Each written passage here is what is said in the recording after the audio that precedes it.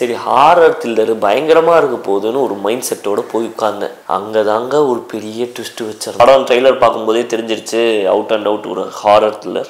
சாம் CS இந்த படத்துக்கு music பண்ணியிருக்காரு.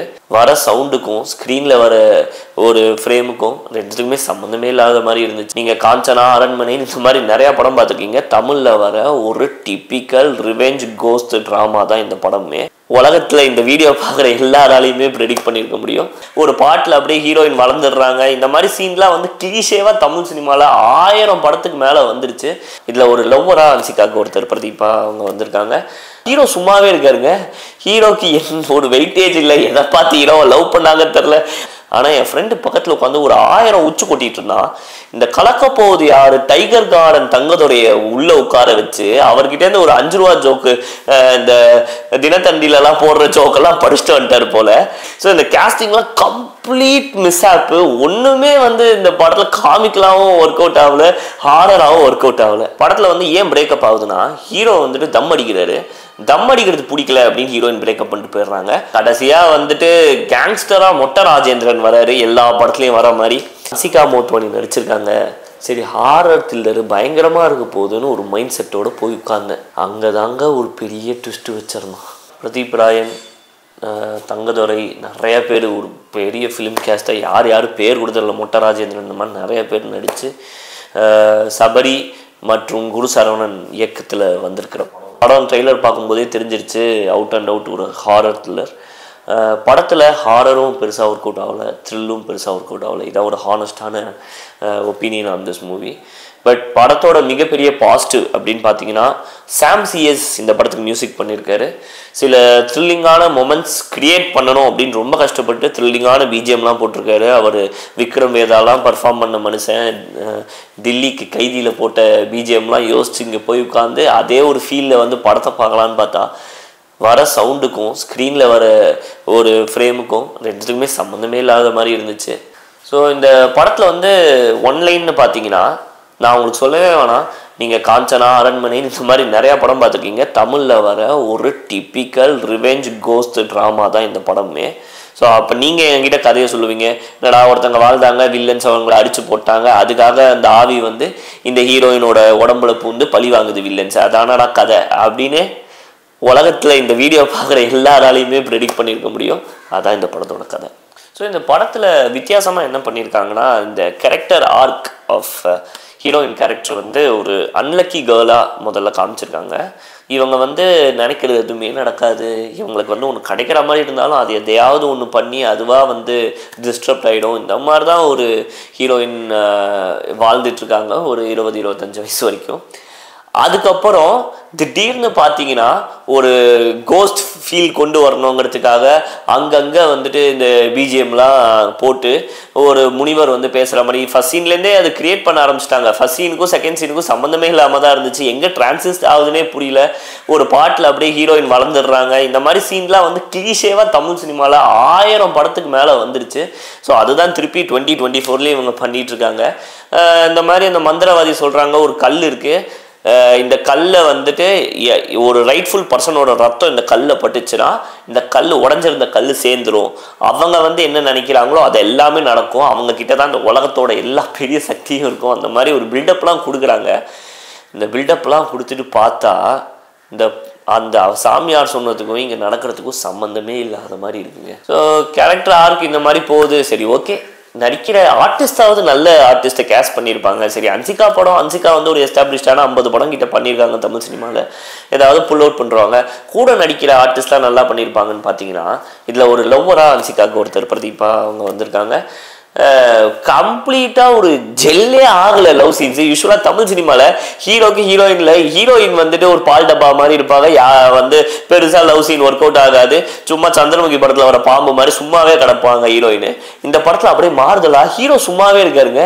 ஹீரோக்கு ஒரு வெயிட்டேஜ் இல்லை. எதை பார்த்து ஹீரோவை லவ் பண்ணாங்கன்னு தெரில. அந்த மாதிரி ஒரு லவ் சீக்வன்ஸ் கம்ப்ளீட்டாக ஜெல்லே ஆகலை. ரெண்டாவது மோஸ்ட் இரிட்டேட்டிங் திங் என்னன்னா, இரிட்டேட்டிங்னு சொல்கிறது கொஞ்சம் தப்பு தான், கஷ்டமாக தான் இருக்குது. ஆனால் என் ஃப்ரெண்டு பக்கத்தில் உட்காந்து ஒரு 1000 உச்சு கொட்டிட்டு இருந்தான். இந்த கலக்க போகுது யாரு டைகர் கார்டன் தங்கத்துடைய உள்ள உட்கார வச்சு அவர்கிட்டேருந்து ஒரு 5 ரூபா ஜோக்கு, இந்த தினத்தண்டிலெல்லாம் போடுற ஜோக்கெல்லாம் படிச்சுட்டு வந்துட்டார் போல. அவருக்கு காமெடி டைமிங்கும் வரல, சொல்ற ஜோக்குக்கு சிரிப்பு வரல. அவர் ஒரு காஃபி டீ பாயா வராரு.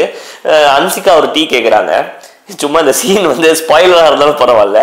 அங்கே டீ கேட்கும்போது உங்களுக்கு வெறும் டீ வேணுமா பிராண்ட் டீ வேணுமா, அப்புறம் வெறும் கப்பை கொடுத்துட்டு இதுவும் டீ தான் எம்டி குடிங்க. இந்த மாதிரி காமெடிஸ்லாம் பார்க்கும்போது நமக்கே ஸ்க்ரீனில் புடச்சிட்டு வெளில ஓடிடலாங்கிற மாதிரி இருந்துச்சு.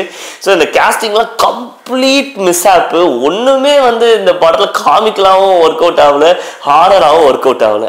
அதுக்கப்புறம் இந்த படத்தோட இன்னொரு நெகட்டிவ்னா research point of view, believability எதுவுமே இல்லை. படத்தில் வந்து ஏன் பிரேக்கப் ஆகுதுன்னா, ஹீரோ வந்துட்டு தம் அடிக்கிறாரு, தம் அடிக்கிறது பிடிக்கல அப்படின்னு ஹீரோயின் பிரேக்கப் பண்ணிட்டு போயிடுறாங்க. 10 வருஷம் கழிச்சு திருப்பி அதே ஹீரோயின் பார்க்குறாங்க, என்ன ரீசன்னு தெரில. உடனே வந்து சரி ஓகே அப்படின்னு சொல்லிட்டு லவ் பண்ண ஆரம்பிச்சிடுறாங்க. இதில் ஃப்ளாஷ்பேக்கில் வர சீன்லாம் வந்து ஒரு ஆடிட்டர் இருக்காங்க, அந்த அம்மாவுக்கு ஒரு குழந்தை இருக்குது, அந்த அம்மா வந்து ஃபால்ஸ் கணக்கு போட மாட்டேங்குது, அதனால வந்து ஒரு 4 பேர் சேர்ந்து கொலை பண்ணுறாங்க. எதுக்கு அந்த டாக்டர் உள்ளே வரான் இதுக்குள்ளே ஒன்றுமே புரியலைங்க. படம் ஏதோ ஒரு மாதிரி போய் என்னமோலாம் ஆகி கடைசியாக வந்துட்டு கேங்ஸ்டராக மொட்டை ராஜேந்திரன் வராரு, எல்லா படத்துலையும் வர மாதிரி. அவருக்கு பாவம் இதுக்கு மேலே டிரெக்டர்ஸ்க்கெலாம் அவருக்கு எழுத ரோலே இல்லை போல்.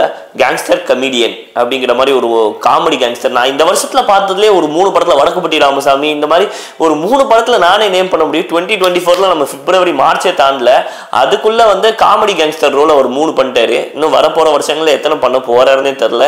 ஏன் வேற ஒரு கேரக்டர் ஆர்க்கே எழுத முடியலையா அவருக்கு அப்படிங்கிறது புரியல. ஸோ இது இல்லாமல் பார்த்தீங்கன்னா இந்த படத்தோட டிரெக்ஷன் டீம் யூஸ்வலாக வந்து ஏடிஸு அசோசியேட்ஸ் தான் 2-3 பேர் இருப்பாங்க. இல்லை டிரெக்டர் அண்ட் ரைட்டராகவே 2 பேர் காட்டியிருக்காங்க. குரு சரவணன், சபரின்னு 2 பேர் டைட்டில் காட்டில் பார்த்தேன்.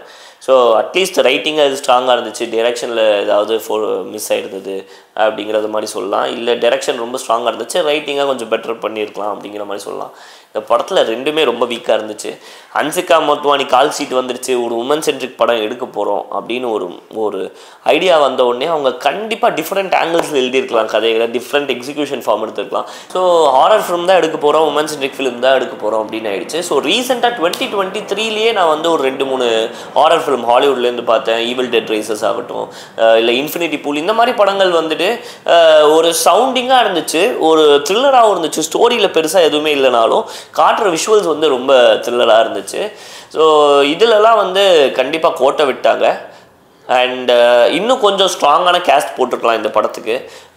ஒரு திருப்பி இதே காஞ்சனால 5 வந்துருச்சு, அரண்மனையில் 3 வந்துருச்சு, இன்னும் எவ்வளோங்க எடுக்க போகிறீங்க இதே கான்செப்டில். ஸோ இந்த ஃப்ரான்ச்சைஸில் வந்து இன்னும் ஆட் ஆகுது கார்டியன், ஜஸ்ட் பேர் தான் அரண்மனை, காஞ்சனான்னு இல்லை. ஸோ இந்த படத்தோட கிராஃபிக்ஸ் அப்படின்னு பார்த்தீங்கன்னா அங்கங்கே இந்த கல் உடையிறது, கல் சேர்றது, அந்த பேய் ஒரு மேக்கப், ஆஸ்தட்டிக் மேக்கப் ஒன்று போட்டிருக்காங்க. ப்ராஸ்தட்டிக் மேக்கப் பெருசாக பார்க்கும்போது ஹன்சிகா பார்க்கும்போது பயமாக இல்லை, பட் ஓகே டீசெண்டான ஒரு மேக்கப் லுக் கொடுத்துருக்காங்க ஹன்சிகாக்கு ஆஸ் அ கோஸ்ட்டு. பட் சிஜியாக இந்த படம் வந்து வந்ததுக்கு டிலே அப்படின்னு சொன்னாங்க. மெயின் திங் வந்து சிஜி தான். பட் அவ்வளோ கன்வின்சிங்காகவே இல்லை. எதுக்காக இவ்வளோ டிலே பண்ணாங்கன்னு தெரில. அப்படியே டேரெக்டாக ஷூட் பண்ணதே போட்டு காமிச்சிருக்கலாம் இந்த படத்துக்கு. சிஜி ஒர்க் பெருசாக ஒரு ஸ்கேரியாகவே கண்டிப்பாக இல்லை. ஜஸ்ட்டு ஹன்சிகாவோட மூஞ்சி வச்சு தான் விளையாடிருக்காங்க. இதுதான் சொல்கிற மாதிரி 2015-12 வந்து எல்லாருமே காஞ்சனா ஃப்ரான்ச்சைஸ்லேருந்து, அரண்மனை ஃப்ரான்ச்சைஸ்லேருந்து பார்த்துக்கிட்டே வரும். Nothing new are different. So as usual நம்மளோட final petition to the star Hansika Motwani. So Hansika மோட்வானிக்கு நாங்கள் சொல்ல ஆசைப்படுறது என்னென்னா, லைக் ரைட் ஃப்ரம் 2013-14 நம்ம இந்த சன் மியூசிக் இசை ரிவியூலாம் உட்காந்து பார்க்கும்போது அந்த எங்கேயும் காதல், ரோமியோ ஜூலியட் இந்த மாதிரி படங்களில் பியூட்டிஃபுல்லாக அழகாக ஒரு பப்ளி மாசா க்யூட்டாக வருவாங்க. So she had that perfect look of being cute caste to big stars. Jayam Ravi sir கூட பண்ணியிருக்காங்க, விஜய் சார் கூட பண்ணியிருக்காங்க, சூர்யா சார் கூட பண்ணியிருக்காங்க. ஸோ இந்த மாதிரி பெரிய பெரிய ஸ்டார்ஸ் கூட படம் பண்ணியிருக்காங்க. ஸோ அவங்களுக்கு என்ன மீட்டர், என்ன மாதிரி ஒர்க் அவுட் ஆகுதுன்னு தெரியும். But of late she is in to more of a women centric movie. அவங்கள சுற்றி வர படங்கள் தான் நான் பண்ண போகிறேன் அப்படின்னு மாதிரி ஒரு ஜோன் எடுத்துட்டாங்க. இப்போ இந்த படம் ஒன்று, இதுக்கு முன்னாடி வந்து மகா அப்படின்னு ஒரு படம் வந்து ரிலீஸ் பண்ணியிருந்தாங்க. இதுக்கப்புறம் வரிசையாக நான் நோட் பண்ணி வச்சுருந்தேன். ஸோ இதுக்கப்புறம் அவங்களுக்கு வரிசையாக வர படம் my name is Shruti, partner, 105 minutes, rowdy baby, எல்லா படமே ஓகேங்க. உங்களை சுற்றி படம் எடுக்கிறது ஒரு பியூட்டிஃபுல் திங் தான். பீயிங் லாஸ்ட் வீக் வந்து விமென்ஸ் டேல இருந்துச்சு, ஜோதிகா மேம்லாம் பேசுகிறத கேட்டோம். விமென் சென்ட்ரிக் ஃபிலிம்ஸ் வருது ரொம்ப நல்லது தான். பட் என்ன மாதிரி படங்கள் வருது அப்படிங்கிறது தான். இப்போ ஃபார் இன்ஸ்டன்ஸ் நான் ஒரு கம்பேரிட்டிவ் பர்பஸ்க்கு சொல்ல, பட் இப்போ ஜோதிகா நம்ம எடுத்துக்கிட்டோன்னா அவங்களும் நிறைய விமென் சென்ட்ரிக் ஃபிலிம் பண்ணாங்க. ரீசெண்டாக பார்த்தீங்கன்னா கூட ராட்சசி, 36 வயது நிலையை, ரைட் ஃப்ரம் மொழி, ஏன் சந்திரமுகிங்கிறது இவங்க கேரக்டர், ரஜினி சாரே ஆப்போசிட்டில் இருந்தாலும் இவங்க கேரக்டர் தான் பேசப்பட்டுச்சு. ஸோ அதுதான் ஒரு right way of being a single heroine who is dominating every other actor in a film.